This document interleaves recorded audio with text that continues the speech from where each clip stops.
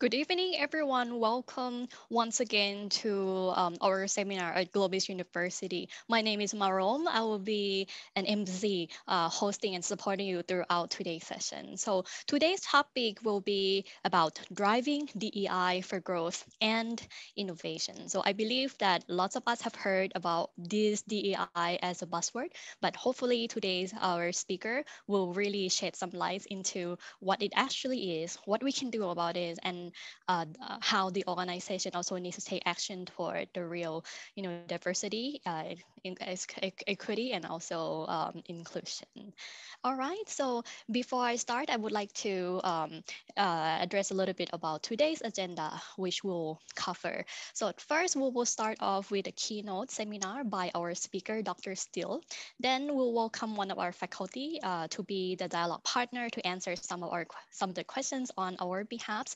Next, we will end the sessions with the Q&A. So these are the questions from you, today's audience. We'll finish the session with a little bit introduction about who we are, about our MBA program in particular, if this is your first time knowing us, GLOBIS University. Now then, in order to leave your questions, you can scan this QR code, and I will also be sharing the URL, the link to this platform called Slido. You can leave the questions whenever leading into the Q&A sessions, and by that time, we will address it with today's speaker. So, in the introduction of who will be joining us today, Dr. Jackie Steele, she is a trilingual political scientist. She's also an international speaker, the CEO, the founder of Enjoy Japan. And stay true to the topic, she's also president of FEW Japan and governor of Canadian Chamber of Commerce in Japan. So I would like to give you a warm welcome. Thank you very much, Dr. Steele, for joining us today. And if you don't mind, please take the stage away. I will stop sharing my screen.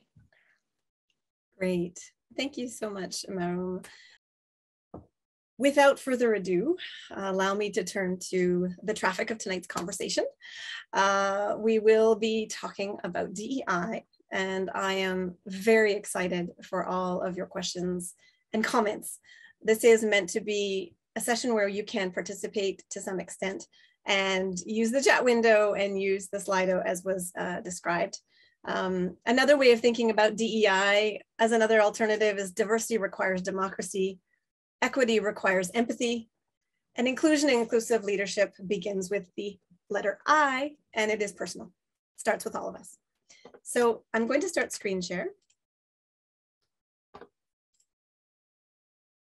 Amy, show me some love, little heart reactions or thumbs up if you can actually see my screen. Did I do it right? Wonderful. Never know if you're sharing the right screen. Thank you. And you'll notice on the bottom of the screen, I have captions, and this is really just a mechanism for anywhere from, in case I don't enunciate properly, hopefully the AI will catch that and help with a visual cue. For people who are hard of hearing, naturally having the visuals are helpful, and for English as a second language, speakers having the visual can often be helpful for oral conversation, oral comprehension. So in the hopes that that's helpful. I will continue on. So tonight, just to run through quick goals, and I'm going to start my timer, and I apologize to Christiane that I'm already taking more time because I had a beginning that was not a part of the actual presentation. So we're going to get into thinking about, obviously, what does it mean to be thinking about DEI and why it is great for growth and innovation, for companies, for society, democracies, for the economy, for families, for households. Honestly, in all aspects, I think DEI is really exciting and it's a tool. We're going to talk about the global talent war because there's a lot of risks in the Japanese economy, and there's risk factors that are created from different levels. And I think it's important for companies and CEOs and managers to understand the water that we're swimming in a democratic society where there's law and public policy that's in the background that is framing what's happening within companies as well. And there's a global economy that's also putting pressure on where we sit and how we are located. DEI is about knowing where you're sitting and who you're in relationship to. Always. And so that relationality of the Japanese economy to other economies in Asia Pacific, Indo-Pacific, but also in the world is really important. We'll talk DEI business strategy, my passion. And of course, we'll talk about sort of DEI leaders and what does it mean to think about how we can each take steps to integrate and apply these lessons. So I'm going to skip this really fast. I mean, I started this company 4 years ago. I decided I wanted to pivot out of political science and law. I'd been in the Japanese university system for 15 years and I was thoroughly enjoying it. But at the same time, I just felt my goal was to change society and have social impact. And that meant publishing articles, doing original research, making sure that we had the best information for policymakers to make better choices around the electoral system, around gender equality laws, around competition, around how do we foster diversity of thought in the core of our society. And that means creating more room for diversity. And I felt we were moving too glacially slow on some of these issues. And I felt I could have more impact if I was speaking directly with CEOs and I could maybe not worry so much about public policy, leave that to elected leaders. Move away from the research intensive side of things and to really work with corporate leaders who I was realizing were really, really interested in this topic, really paying attention. And it was so exciting to find that interest. We incorporated just last year. I have a team, amazing team of interdisciplinary backgrounds, diversity. We walk the talk. We're intersectionally diverse, women, men, non-binary, LGBTQ, straight, multiple nationalities, language groups, you name it, lived experiences, family formations. Some are living in Canada, the United States, and Japan. And we really work geolocation neutral to try and really leverage all it is that we experience in our own diversities. I'm going to encourage you just so that we can take stock of who's in the room and what are the diversities, the identities, and the roles or hats that you hold dear and that you think are important to your happiness, to your freedom. Can I encourage you to go into the menti.com and you can enter the code 81715261. And I think, Marom, if you're able to also drop the link, there's a link that you could just click through to the chat if that's easier for you. And we will reveal that later, but it's just giving us a sense of who's in the room. What identities, responsibilities, hats, what defines you? How do you self-define? What are those leverage points in how you understand yourself? And we'll take stock of who's in the room. All the superpowers that are present. And again, maybe you can show me the love or give me a thumbs up when you are done.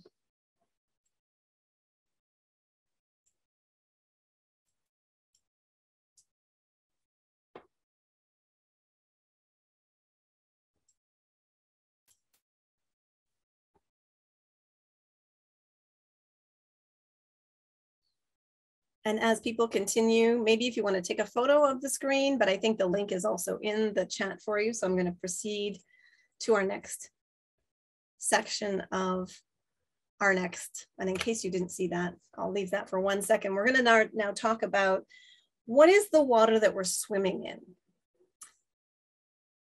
And there's a funny analogy. Some people like it. Some people think it's, a little bit too, I have children who are 5 years old and I shouldn't probably repeat this joke, but there's an idea that says, and for those of you who have children, I think you'll understand the logic of this.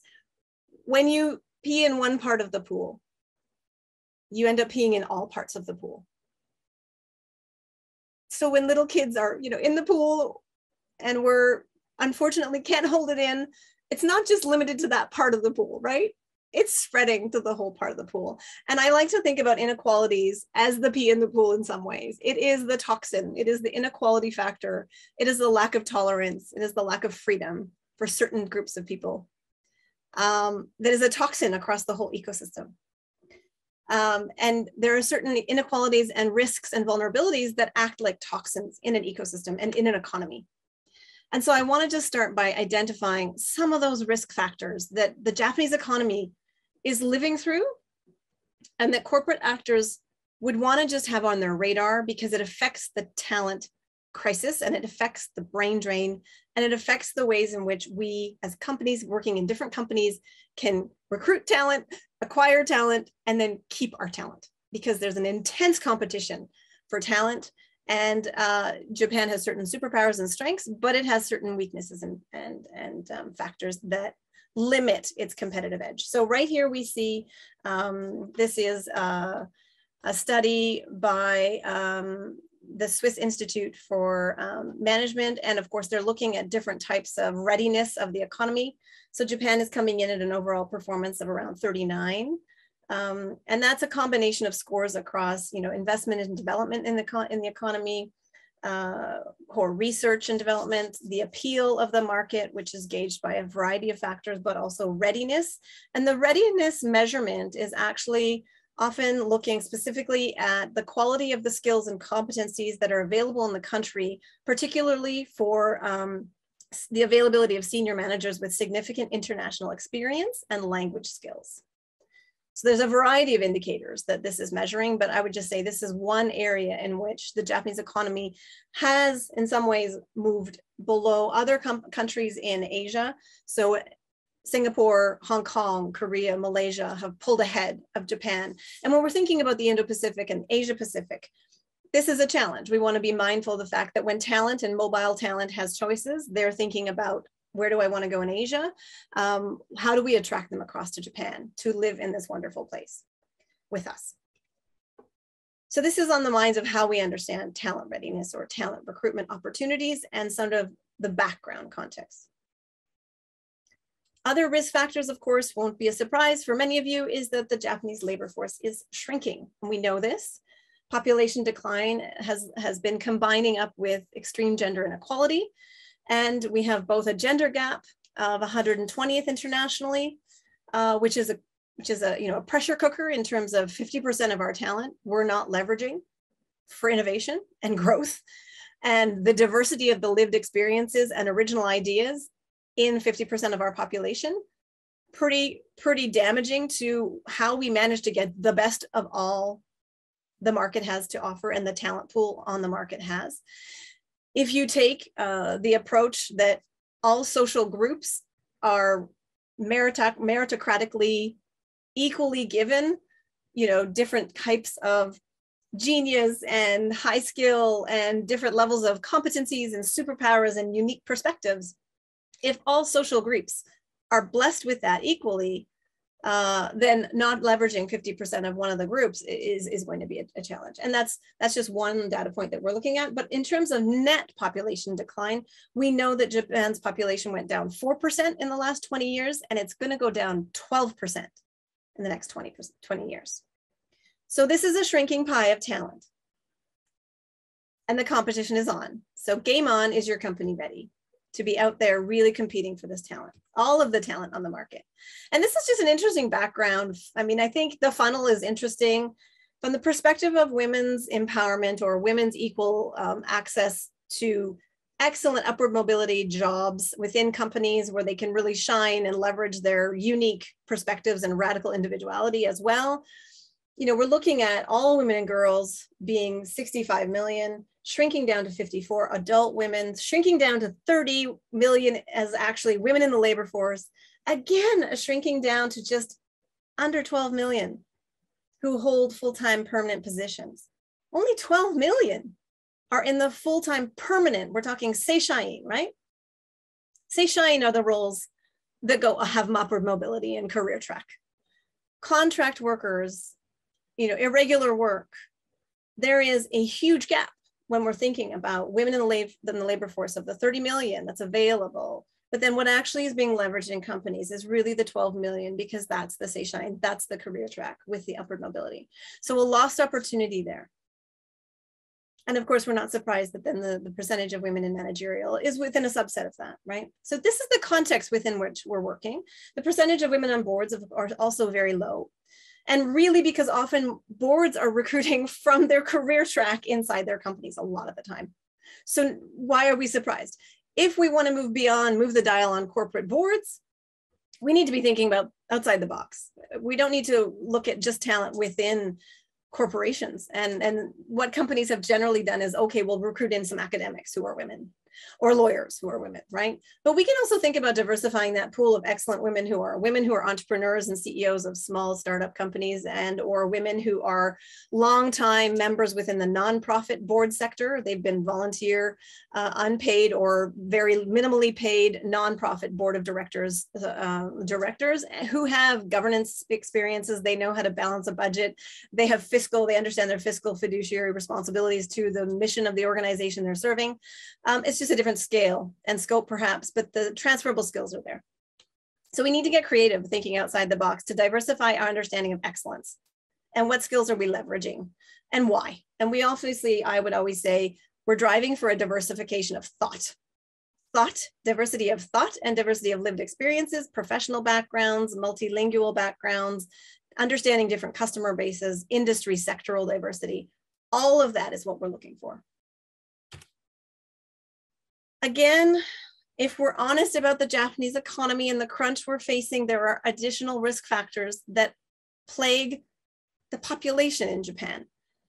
And long working hours culture is in a shift, and the pandemic has had a certain silver lining, right? Where sometimes that means we're not doing FaceTime in an office for 10 hours a day. Maybe it means we're chained to our desk at home because we're working from home and we don't know when to turn it off. How do we rein in the Japanese work ethic to be carving out space for work-life balance so that we can be sustainable leaders and sustainable employees and sustainable talent and sustainable fathers and sustainable mothers and sustainable households? And this is the crunch right there. How do we think about the culture of individual self-sacrifice? It is not helpful. Other countries don't have it. Japan has it. How do we rein this in somewhat? How do we rein in the gaman culture, right? Economic stratification is something that has been exacerbated over the years. We're no longer looking at everyone in Japan as part of the middle class and consider themselves part of the middle class. That's no longer the case. And so how does that change the sense of inherent equality that we used to have across most of the population in Japan? How do we think about the insanely high rates of suicide, both for men and women, internationally high?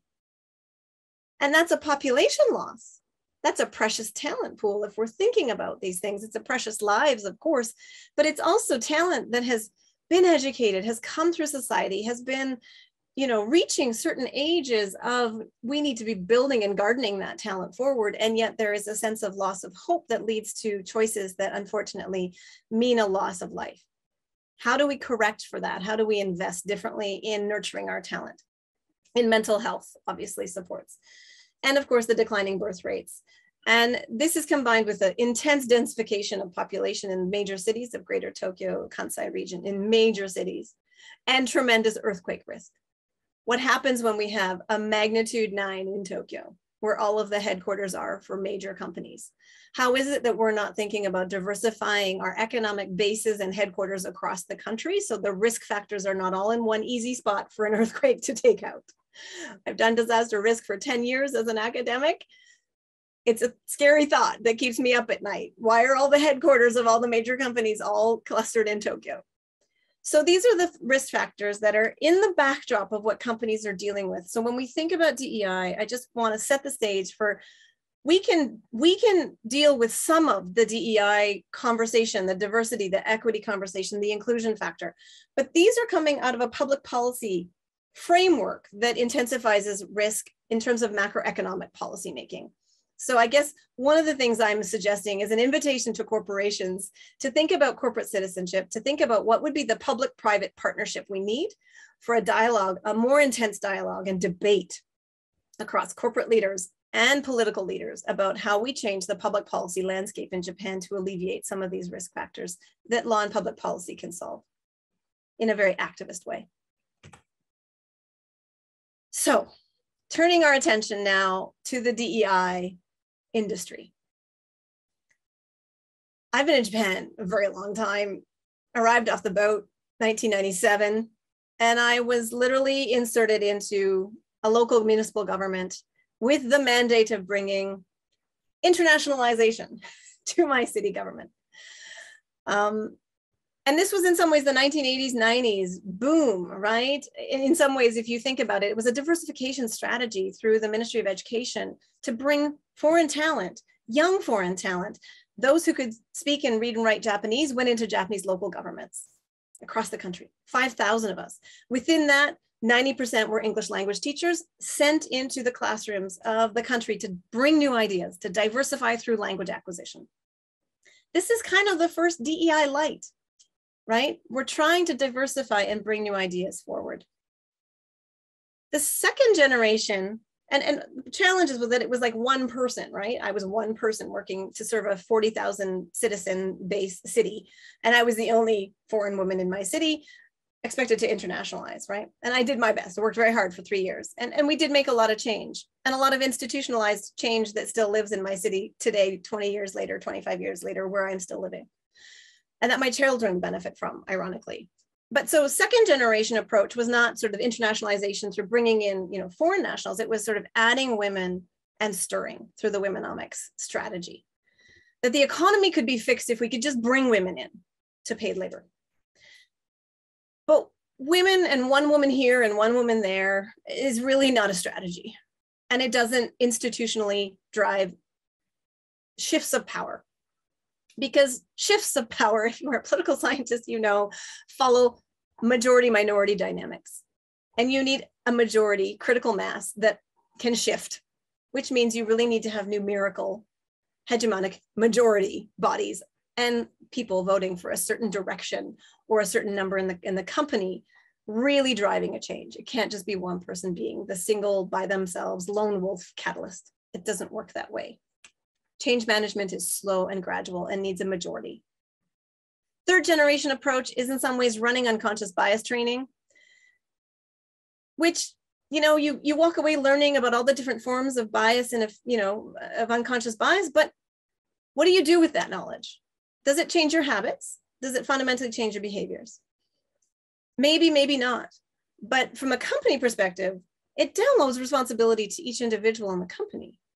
When we're building, really trying to build an ecosystem shift that is institutionalized and structural, not individual led. So moving forward, then how do we think? Oh, let's circle back actually. And I brought this slide back because I thought we would take a moment there. I'm going to take a look at the chat and I wanted to just be able to share the results. And I think, you know, what's exciting is everyone has a different way to think about their roles, their identities, their core hats or responsibilities, and what makes their happiness, what really is important to their happiness or to their freedom. And that's a plus for the economy, that's a plus for corporations, that's a plus for families. These are the superpowers in my mind. These words speak to the superpowers that are in the room. It's what drives us. It's what we find motivation in. So when we think global citizen, cosmopolitan, revolutionary, husband, passionate, ethics, ambition, art, freedom. And the bigger the word, the more times it's been named. So that's why some of the words are a little bit bigger. So we have quite a few fathers in the room. We've had people who value freedom, who think about the global, and who bring passion as sort of an overlapping. And then we've got a lot of diversity in the smaller words.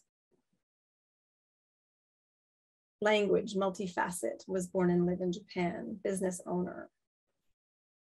Tsujido one, I'm not sure how to interpret that. Respect, was Korean, pansexual, manager, supportive, learner, friend, doer, feminist, direct, creator, hope, happiness, non-binary, woman, strategist, challenge, man, multicultural, multi-ethnic. Just amazing. So I'm going to encourage all of us to think about this as the superpowers in the room and to think about doing this activity with your teams. It's really easy. It's a free app. It's participatory. People only disclose what they're comfortable sharing. And it gives you a sense of what are the superpowers. Under the tip of the iceberg is what you see, the visible diversity, what you see of people on face value. The rest is living under the water. It's the tip of the iceberg. And that's the deeper part that I think is what's really important for innovation, creativity, and driving radical individuality to contribute in really exciting ways. So DEI business strategy, how are we moving the dial? And how are we moving the needle in terms of what we can do? And I would suggest to you that this is the 7 components that I talk about as DEI business strategy. And for me, DEI is not a nice to have. It is not something you do when you have some extra change in your pocket. It's not a one-off event. It is business strategy. And if you've understood the context of the talent crunch, the talent war, the declining population, the lack of leveraging diverse talent across the Japanese economy, wow, do we need a diversity, equity for innovation? And we say diversity and equity for innovation business strategy that is strategic. So what are the strategic areas? Leadership responsibility is the first one. You begin with the top, and it sets, what CEO is going to leave strategy, core business strategy, to another part of the company without being actively a part of caregiving that? I'm not sure. I would suggest that for my own company, it was certainly something that I definitely always caregave. That was a top priority. It's connected to employer branding, of course, how you shine and show up in the world as a leading company, what people think about what you're doing in the world, how you innovate in terms of your customer services or your solutions or how you're moving the market. The ideas that you can bring forward, that gives a halo effect, right, of employer branding, and that drives higher engagement of your employees because they're excited to be working on what they're working on. It brings talent much more easily into your pipeline, because they're like, ooh, that's a cool place to work. I want to work there. You need to maintain it with psychological safety because, and this is why I talk about, DEI and the democracy by stealth issue, is if you've got a hierarchical structure and a corporation that's got hierarchical culture, I can take and I can visibly say, we're going to do a really aggressive strategy to diversify. We're going to bring a whole bunch of diverse folks. And we're going to diversify all the way from entry level, positions all the way up. We're going to diversify them all. And in a hierarchical culture, who decides? Generally, the decisions are mostly taken at the top.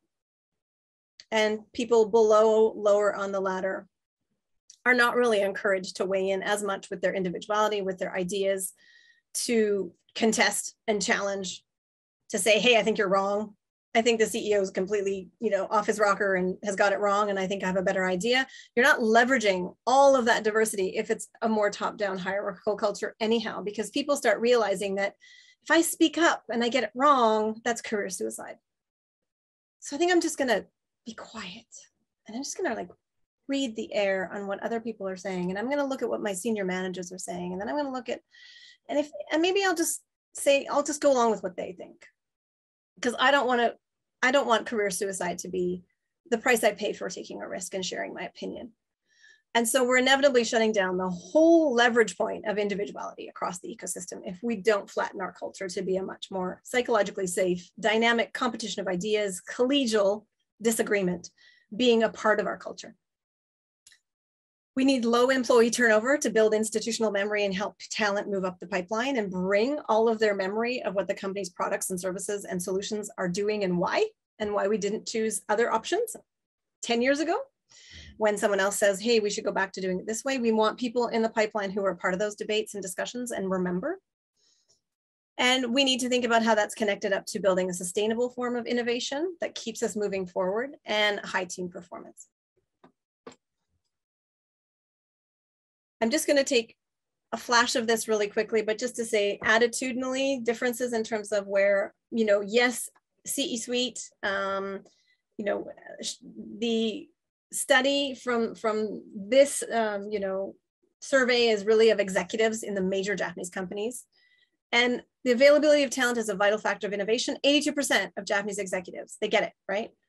But then talent management and C-suite executives are responsible for talent management, not really their job, when really this is a key part of now in a talent crisis and brain drain across Asia Pacific. This is really business strategy. This is core.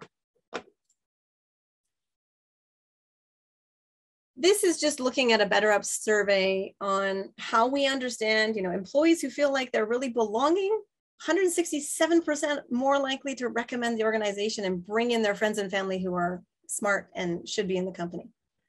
Talk about building your pipeline in a really easy win-win way. And on the flip side, you know, a single instance of a microaggression, just one instance of a microaggression, and that declines an individual's performance by 25% because they're distracted. They're in a mental model of fight or flight because now they feel under attack socially and mentally and psychologically by the person who they're worried they're going to run into again at the water cooler or in a Zoom room. And they're distracted. They're not performing as much. And they're going to be distracted in terms of their performance with their team.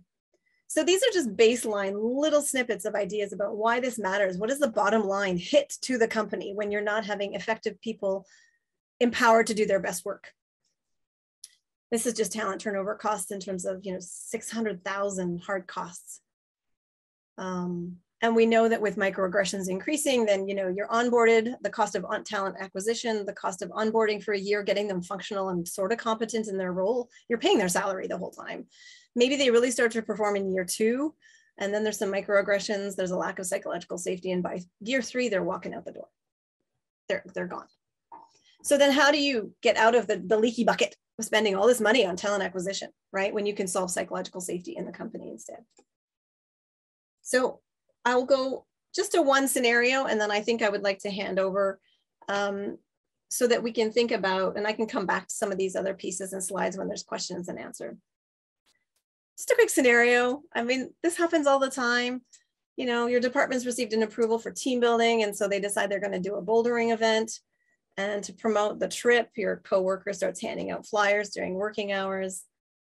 You notice they're making an effort to encourage the women in the team to enjoy the activity too and to have fun by really trying out the beginner level course and feeling that, you know, you definitely, you know, I think you will find it fun. How would you handle the situation? I'd love to hear your thoughts in the comment. So why only encourage women? Persuade women to join without judgment? Why specifically women? Without, why only beginner course? Would it be indifferent about it? Not sure that highlighting beginner is such a good idea, assuming women don't rock climb. Can understand only focus women. Why is it assumed that women cannot be already talented at bouldering? Why beginners shouldn't assume they're beginners? Scheduling for convenience, help her by all her colleagues, didn't know how to do bouldering, different activities. Maybe that is more inclusive than bouldering. Listening from the members is the key. Asking them what they want would be nice. Excellent. Really nice reflections. Thank you for that. And you can continue to put more in there. I'll come back and sort of talk about how we think about this in the enjoi modality. So to get to that point, I just want to take a moment and just sort of show how we approach this from an evidence-based, data-driven perspective as enjoi methodology. We start with unlearning bias through intersectional thinking. This is a Canadian best practice in public policy and law. We collect intense disaggregated data in our census reports in our measuring our population in Canada. We know our population to get really granular. And it's all aggregate data, so it keeps, you know, the anonymity. But then we go in and we use intersectional thinking to figure out where the systemic inequalities are, so we can think backwards and say, how do we want to mitigate inequalities?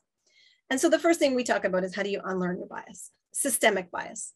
Not this is affinity bias, this is, you know, all the different types of bias at a knowledge transfer, but how does bias function across an ecosystem? How do we disrupt it and dismantle it so that we're changing the ecosystem for good beyond the one individual's presence in the company?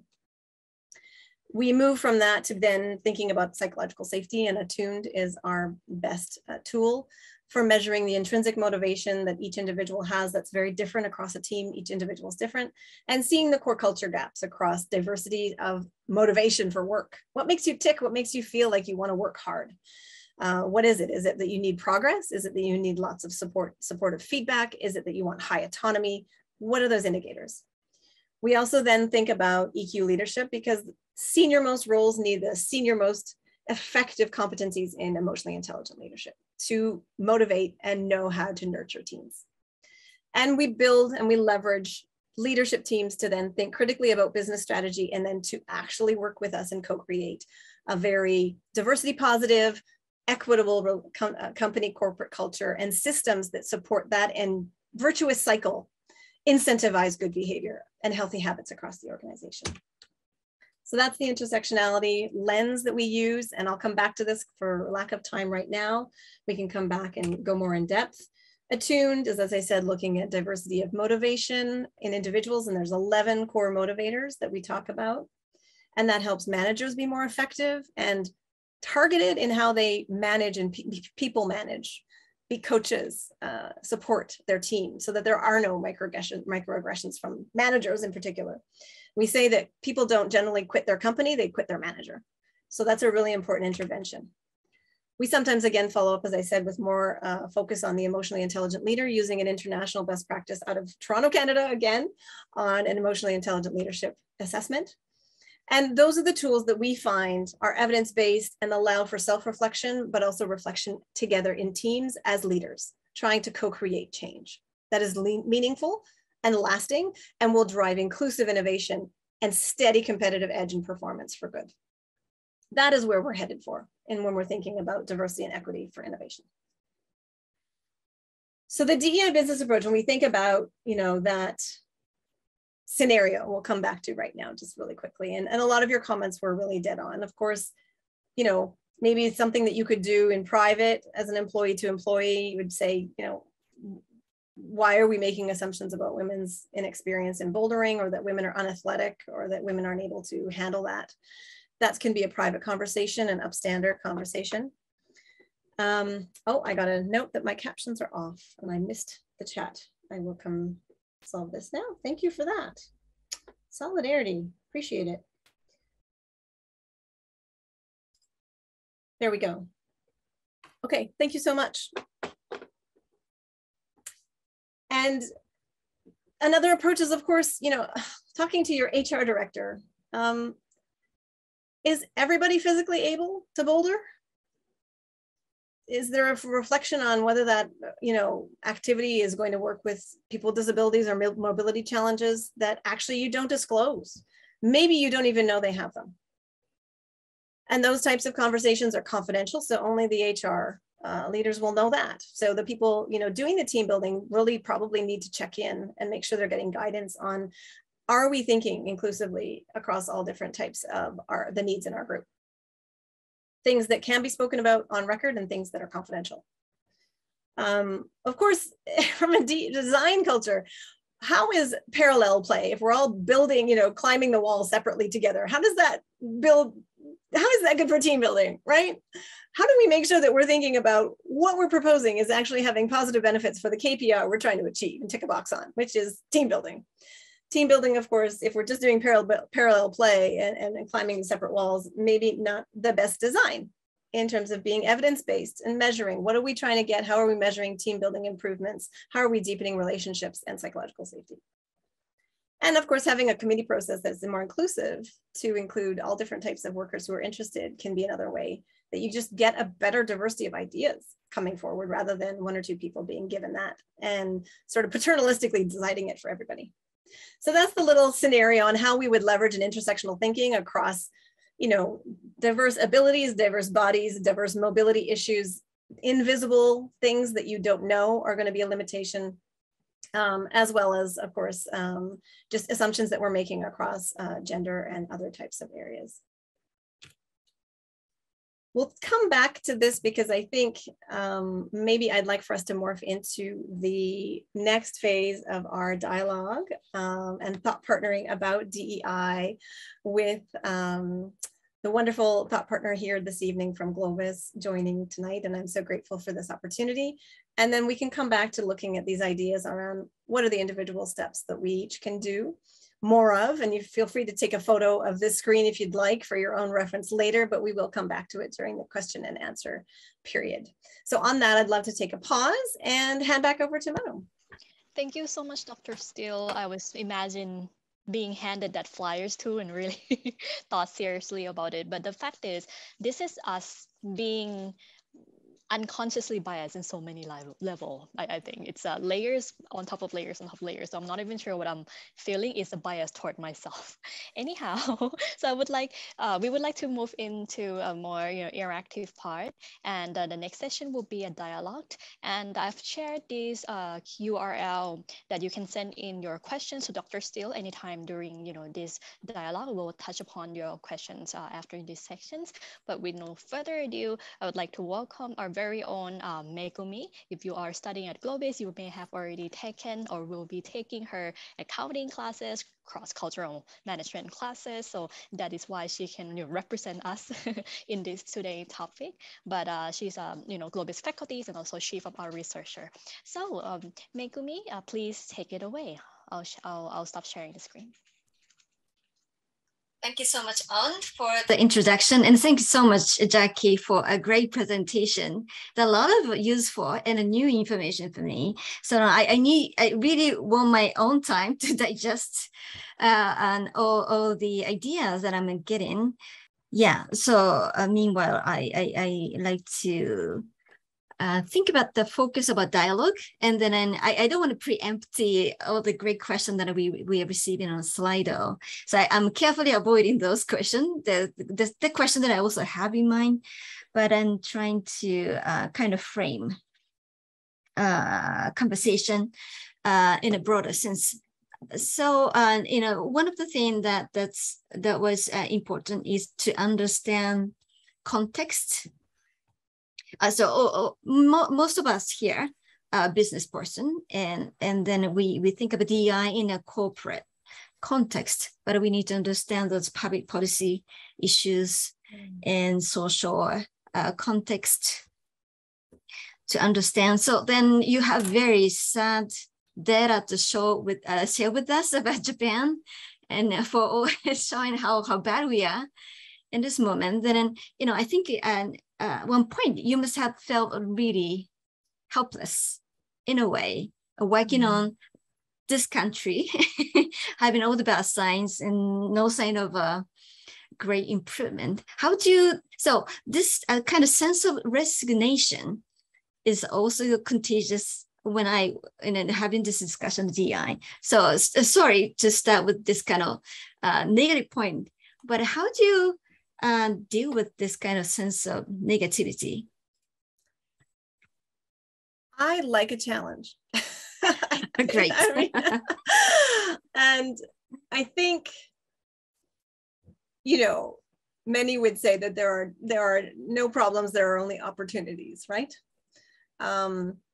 And I do, over the last 25 odd years in Japan, living in rural Inaka, Nagano, and in northern Tohoku, and working with women, feminist movement, law reformers who are working hard to educate the population, and working with parliamentarians, and following the changes of grassroots women in Tohoku post-disaster, rebuilding their communities. I see such tremendous leadership at all levels of Japanese society, at the grassroots and across different spaces, sectors, industries, nonprofit sector, educational sector, universities, within the university system. There are pockets of leadership just bubbling in all of these sectors. And I think, and if you look at the general attitudes and the public opinion surveys of Japanese people,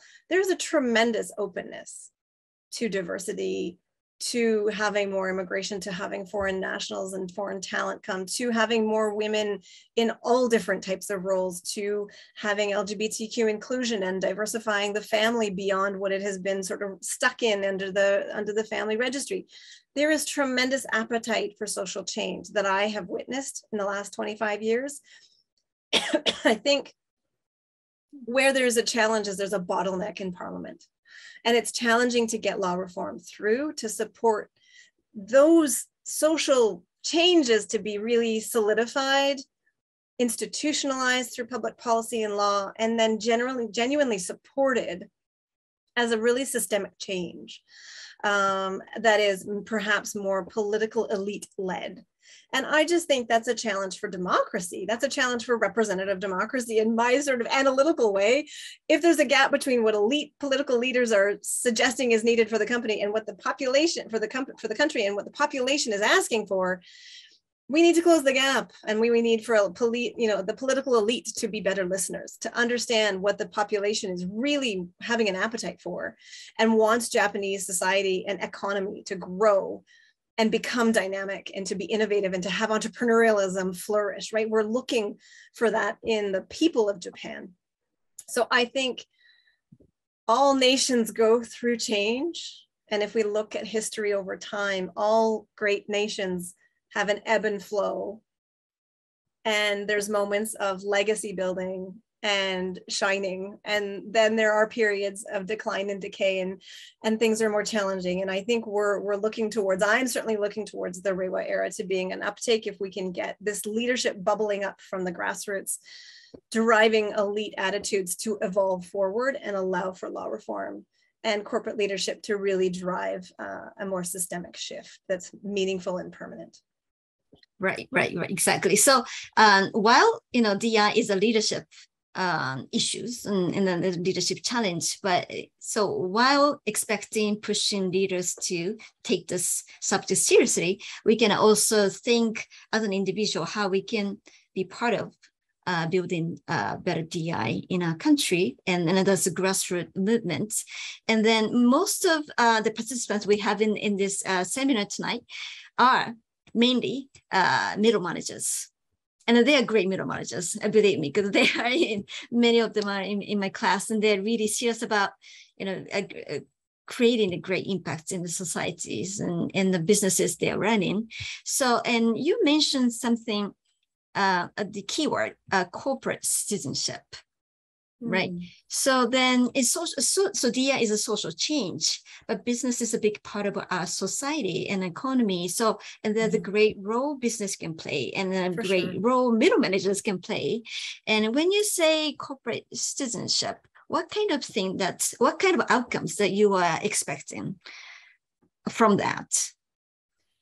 Well, and I think when I think about corporate citizenship, it's really a logic of how do corporations want to understand their legacy in the country that they are a part of.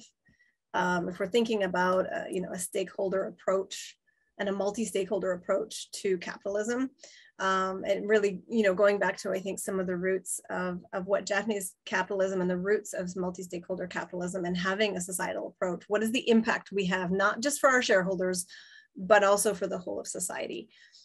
That's one angle, I think, on corporate citizenship. I think the other angle can be in terms of how our leaders are having voice and engaging parliamentarians and political leaders about what is the kind of change we really need to see more of in the country to alleviate the risk factors, the vulnerabilities we talked about, the slides I showed. How do we get Japanese economic performance to be up and really competitive again in Asia, in Indo-Pacific? How do we get a sort of a movement of corporate leadership that is working with a political leadership to think about that rebuilding process and voicing up? I mean, democracy is about having voice. Middle managers need to have voice. And this is the challenge when you're in perhaps a company that maybe isn't as flat as you'd want. Maybe there's not as much psychological safety. Maybe it is more top down. How do you reverse mentor? How do you use influence, not authority, because you might not have the authority to speak truth to power, but maybe how do you use influence to reverse mentor, to be helpful, and to have your leaders' backs if they are failing on areas where you think that we could be doing better as a company, where you see a business opportunity. And I think it is using business language to appeal to the business strategy and the business value for this will make us more innovative. This will bring diversity of thought into our company. This will help us build better solutions for our diverse customer base. I think there's tremendous opportunities for people managers and for middle managers to be in that modality. And at a baseline, being the change you want to see in the world starts with us being empathetic leaders and inclusive leaders in how we treat our people. Are we being top down as well? Are we shutting down the voices of those in our team, or are we holding space for them? And are we encouraging competition of ideas, collegial dissent, Not everybody has to think the same way. Are we setting a flourishing of that culture in our own teams? And I think each middle manager can have a tremendous influence in that. Right. So, one of the thing about the leader. So when I have this DI, oh, by the way, and I'm so happy to see so many men, not only women, in this seminar, because when I first started having this kind of conversation through GLOBIS seminars, say 10 years ago, it was all women. It was like a women's club, women's getting together, talking about women issues, right? But now men are more interested, genuinely interested in this topic and having more equitable society in the business community. And then I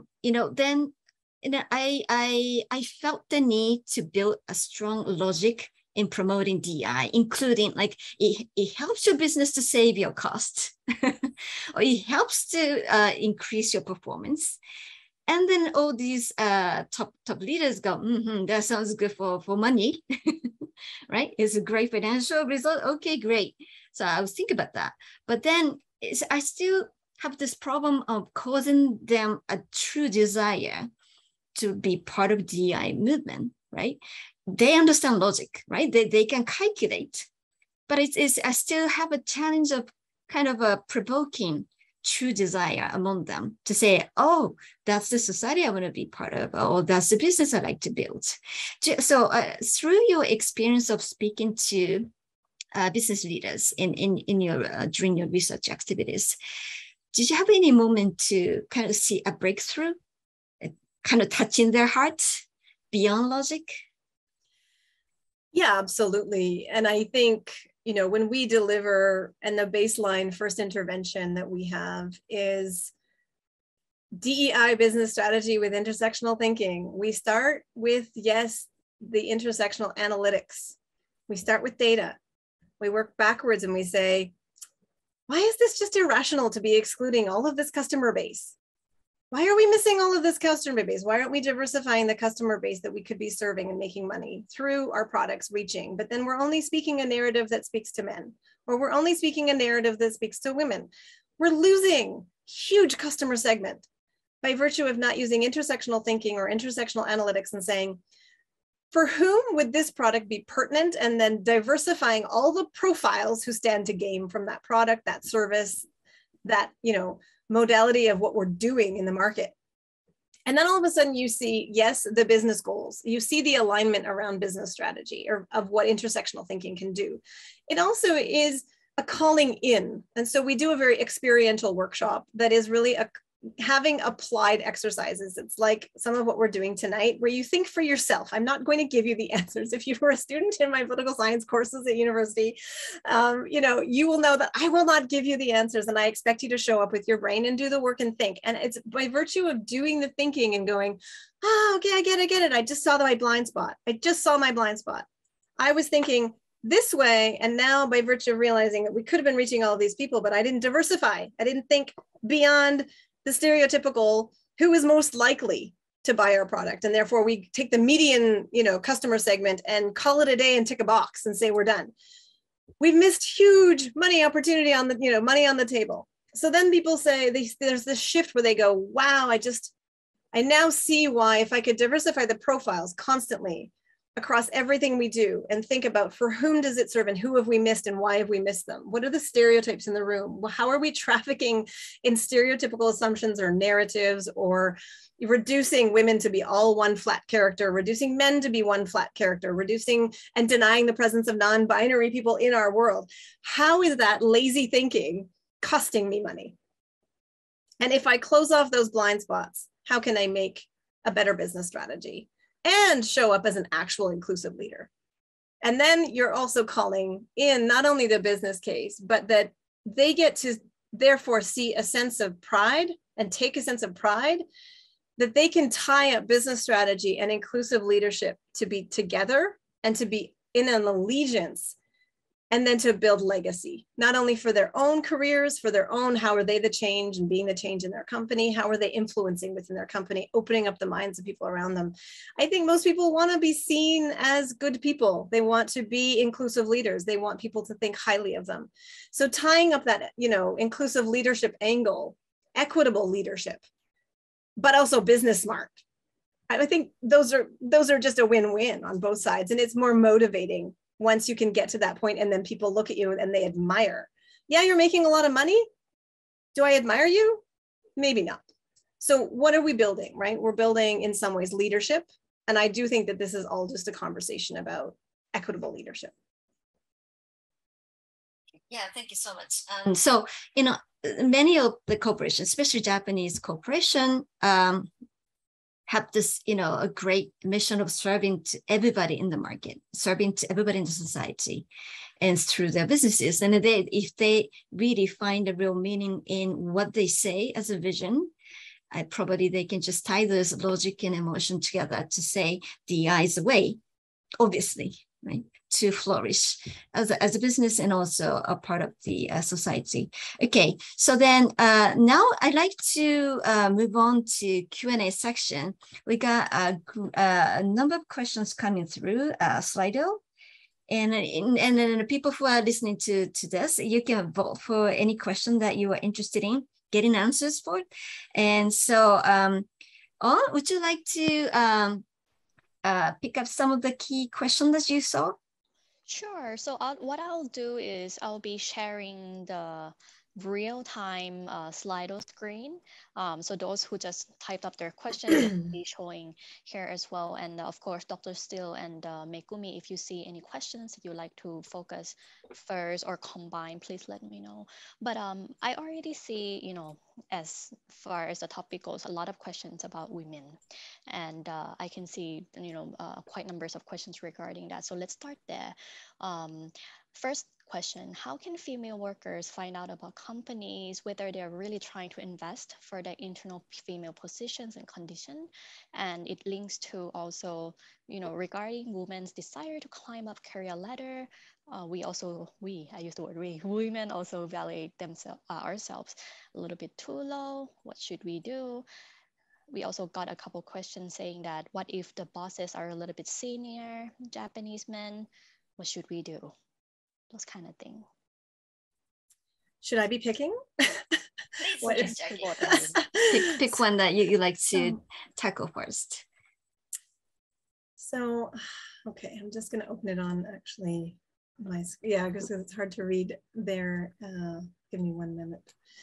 Right. I'll read it on my screen. Can I ask a question while I'm absorbing all the questions? Can I give just a quick question to the audience? I want you to think back to the scenario I gave you of the team building exercise that was the bouldering. Can you all drop in the chat the gender of the people who are going out to promote the event? What do you think the gender is? Pop it in the chat, please. And I'm gonna give me a sense so I can read your questions and think. And I mean, that question is really just to invite you to check your bias. So there's no one right answer, right? There's and really it is coming out of our understanding. So most people will default assume that it's men who have organized the bouldering or men who are promoting the event. It could have been that men planned the bouldering, you never know. It could have been women who planned it, but generally the people promoting and going out to the women and saying, hey, you can enjoy this too, try out it could be either. It really could be either. And I think the point there is to say, women groups, social groups that have been in systems that are unequal come to internalize the stereotypes about their own group into their own core thinking. They also internalize the sexism. They internalize some of the misogynist views. They can internalize it just as much. We know that for societies that are struggling with racism, internalized racism is also something that those of the marginalized group themselves can have experiences of internalized racism that they then become perpetuating racist views against certain people in their own groups. We know that homophobia is internalized. We know that those things impact all of us. And so we can't think that it is only the majority group that is a part of upholding these systems. It is something that all members of society are exposed and then internalize that socialization. And all of us have to consciously check our blind spots to make sure we're disrupting the stereotypes. And so it's just a sort of, I guess, a cue to call upon yourselves to use your critical thinking and come take the intersectional thinking workshop, but so that you can be thinking about disrupting those blind spots. So the first thing we should know is before pointing finger to others, we should know that we are all biased. And we definitely should build this habit of checking our own biases before. And we do say inclusion. Judgments. Yeah, we do say inclusion begins with I, because it's too easy to turn to a blame game, and blame is a toxin in the system. It hurts everybody ultimately. So how are we thinking about being a part of the solution? And I used to do that. I used to somehow enjoy pointing fingers on Oji-san, but now that I know that it doesn't help at all. So I stopped it years ago. And really, now I see them as allies, right? Because they really, sorry, derailing in the conversation coming from my bias on Oji-san, right? I think it's such a great point. At one point, I kind of blurted out, say, you guys, Oji-sans, if you hate women that much, just to build a company with men only, we will leave. Then they said, no, please don't go. We don't want to live in a society with just men only. It's going to be boring. So then that was a great start of conversation. Like, okay, then why don't you or we have this conversation how to make it comfortable for both of us? Exactly. And then since then, Oji-san's been allies for me. And I do think that, everyone is a potential co-conspirator who you're co-opting to your vision, and you're co-opting into your side of things. And if we give up on them without trying, and maybe that's warranted for certain people, but maybe it's not for others, we need to make decisions strategically that's not also stereotypical, to say, who am I going to co-opt back? And who's co-optable? And who can I bring into being a co-conspirator? And then that opens up all the different allies that we can leverage, right, in our system. The unusual suspects make the greatest teams, right, for change. Right. And then may I take this liberty of picking one question that I found in the Slido, and that's the one that I often get when I have this kind of D&I conversations. So where was that?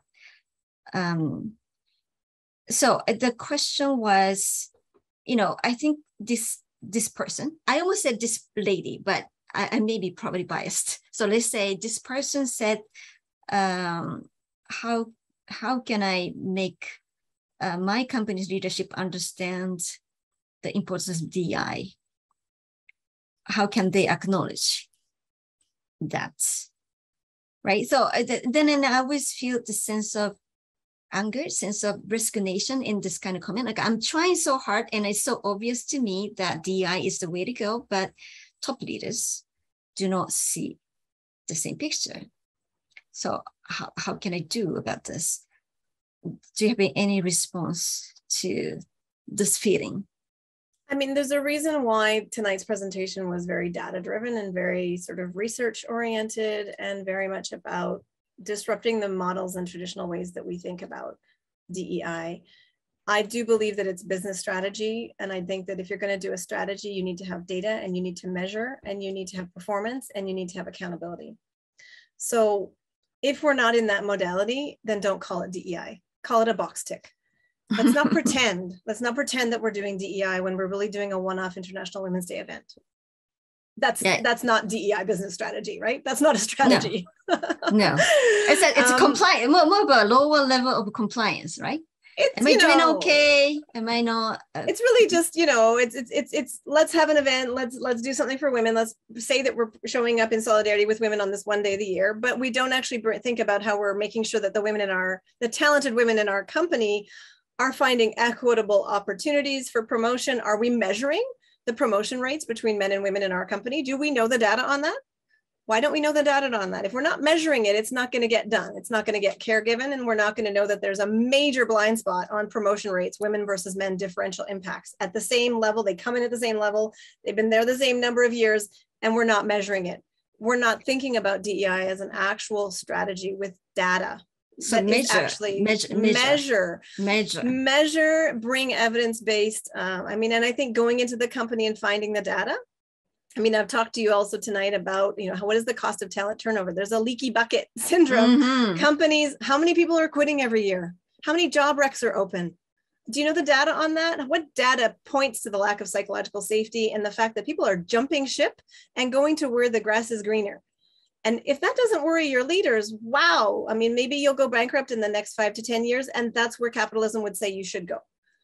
Yeah. That's free. That's market outcome. So I think that in some ways, bringing the data is one piece. I think it's convincing within a logic of what the listener would find convincing, what the listener needs to move their logic. Some people want logic. Some people want data. Some people want a narrative, a personal narrative, right? So maybe they want to hear the narratives of the women, and you do a hearing with women in the company, or you do a hearing with LGBTQ members in your community to say, this is how they're experiencing our corporate culture, and they need the narratives. Other people, you know, everybody is, you know, if you think about democracy, you know, when you think about politicians, they appeal to the voters with a lot of different tactics, right? Diversity of tactics are key. Do you use emotion? Do you use personal narratives? Do you use experiences of discrimination or alienation by someone that person, that leader cares about? Do you use data, hard, cold facts, money we're losing? Mobilize it all. This is one of my mantras in classes for accounting, though. But if you can measure it, you can manage it, right? On the flip side, if you don't measure, you can't manage it. And they're not going to want to measure anything that they don't care about anyhow. If it's not affecting their business, or they perceive it to not be affecting their bottom line, then they will not tune into it. So I think it is thinking about what is in their self-interest, of what their priorities, their value set, because we can only sway people if we're understanding the audience we're speaking with. So we should bring in data science to this DEI practice, right? Always recommend data science and measuring and mechanisms that are well, rigorous, developed, like public policy in Canada, like public policy at different levels of different governments. It is rigorous and it is measured, and there's accountability and there's KPIs, and there's consequences when you don't achieve your result. Otherwise, it's just kind of, you know, lip service. Yeah, exactly. Then I'd like to also bring in some aspects of employee activism in terms of promoting DEI in a quick way. So many middle managers in Japanese corporations suffer from this, you know, disappointment, right? Like we know the DEI is an important thing, but my company is so slow to adopt it. What can I do, right? Then my answer to that is to quit. Tell your top leader you don't like their company, and you quit. And that's a strong message, right? Well, what do you think of that advice? I don't understand why you keep suffering with the company who do not understand or share your values. Just quit. Well, why are people so afraid of quitting and finding a new place to work, new place to, you know, express their own opinions? Megumi, so actually connecting to that, we got also another question. How do I detect it, that this is the right company? I guess, you know, all of us don't always have that exposure to understand, right, the top level strategy. So does my company care about DEI? Okay, so can I interpret in a way that can we trust corporate issuance of those reports on DEI? Well, what do you think, Jackie? So nowadays we have this, you know, DEI targets, and then they create a report to show their progress. And do you see those reports as trustworthy? Was there any issue that in those reporting? I think that, you know, the more data we have for talent to be shopping for companies that they want to join, the better. So naturally, public policy has a really important role there to force standards of disclosing what is the gender split in terms of employment? What is the level of multilingual talent in the ecosystem? What is the split of different nationalities in a company? Are there policies on record to support diverse family formations, same sex, different sex, single parents? What policies are on the books? I absolutely think that law and policy has a huge amount of heavy lift to do to create a level playing field that says all companies must disclose all of this to empower talent to make wise choices on where they're going to invest and become employees. And until we get to the point that we force companies through law and policy with actual, consequences for lack of disclosure, at least disclosure, but more than disclosure, ideally, there's also other elements of incentivizing and rewarding for good behavior. But certainly at a bare minimum, there hasn't been a lot of active disclosure in Japan relative to other countries. So this is an area where I know we're seeing changes in Japan, and that's helpful, that's positive. We need to change the market so that employers don't have all the information on employees, but employees have little to no information on the companies. That's a power dynamic that's very much in need of a shift for the Japanese market. And with this talent crisis, my view is that people are jumping ship. What I see is that people are absolutely jumping ship left, right, and center, saying, I've trusted and had in good faith believe in my leader for 10 years or 15 years, and it's not happening and it's not in the cards. And I see only superficial shifts on DEI wash. DEI washing, be it feminist washing, be it sustainability washing, greenwashing, whatever you want to call it. Mm-hmm. Younger talent is really values-based and purpose-driven, right? But even the older populations are saying, we just had a 2-year pandemic. What am I on this planet and what am I on this earth for? And people in Tohoku, I watched whole populations in Tokyo and Tohoku after the Daishinsai, after the triple disaster, wake up and say, I almost died yesterday.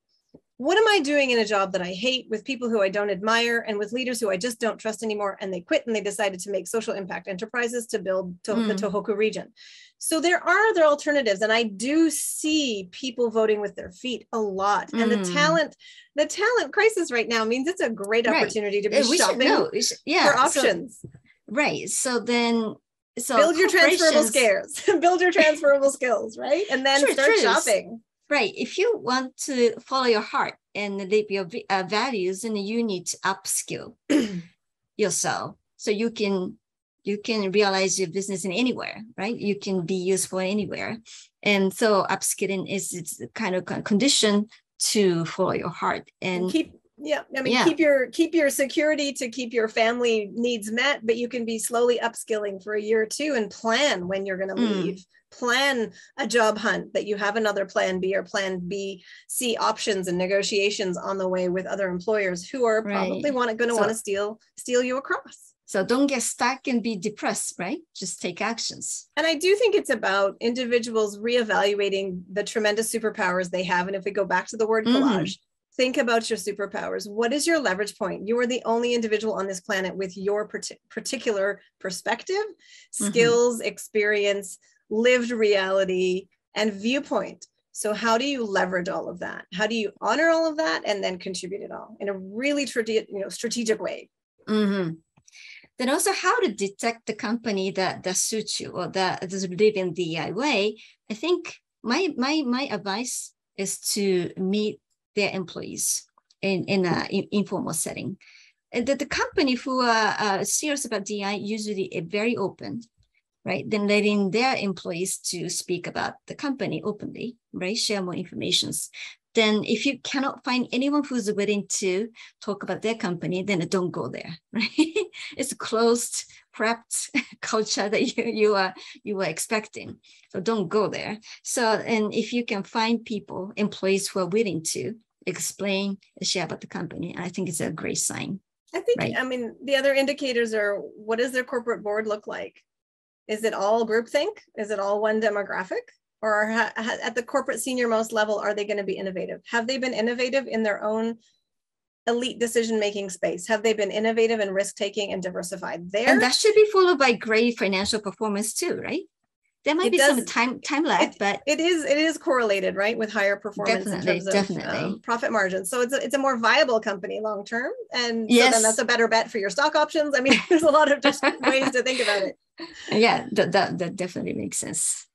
Okay, great. Okay, so yes. Are we okay about the time? We're just getting so passionate about the topic and losing sense of time. I wish we had all the hours, but since we have covered quite a lot on the female diversities in terms of genders and so on, we also got a couple of questions regarding other kind of diversities. For example, foreigners in Japan, or there's also another question about how do we? I'm not sure if it's like a diversify our efforts to in terms of segment of DEI for women, DEI for example, disabled, DEI for religions or other beliefs, for example. So if you have any thoughts on that.